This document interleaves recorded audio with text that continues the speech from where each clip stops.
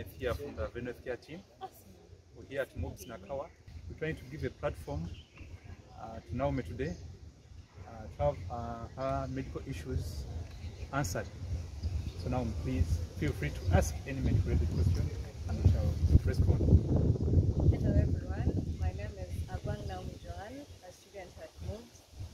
The health question I have is diabetes related. I would like to ask, is it hereditary or it is one that you just acquire?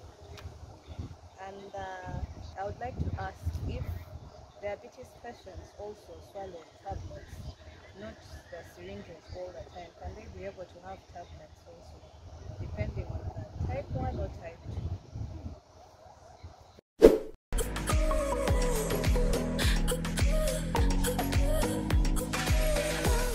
Thank you so much, Joan, for this question. First and foremost, diabetes is due to high blood sugar, and high blood sugar that goes above normal. This disease is can be hereditary. That's true. It can run along families, and it can also be acquired.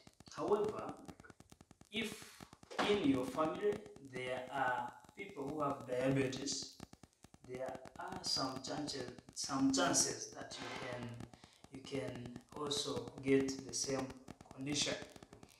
And I want to tell you that it is not automatic that if there are people in your family that suffer from diabetes, you can also suffer from the same. However, it is very important for you to take precaution if at all you have siblings or parents who suffered from diabetes. It is important for you to watch what you eat, the way you do things. You need to do exercise, avoid being obese. There you can stand chances of not getting diabetes. And the other question that you asked, when to give tablets or injection. Yeah, giving tablets or injection, it is true, it can depend on the type, because for example, in a type 1 diabetes, we usually use an injection called insulin.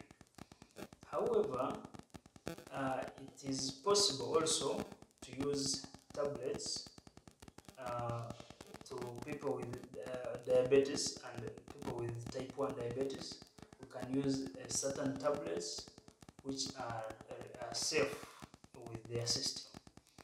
And with the type 2 diabetes, we usually use tablets because these people with type 2 diabetes are palatable to the mode of action of these tablets.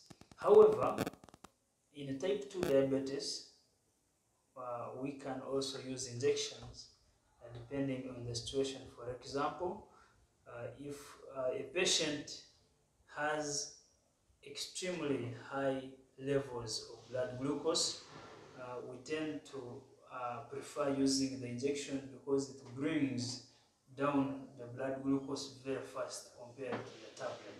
And remember, the injection is a drug that is directly put into the blood system.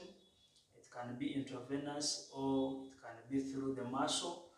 So there is a possibility that it will work faster than the tablet, which is swallowed and goes through a process of absorption and whatnot.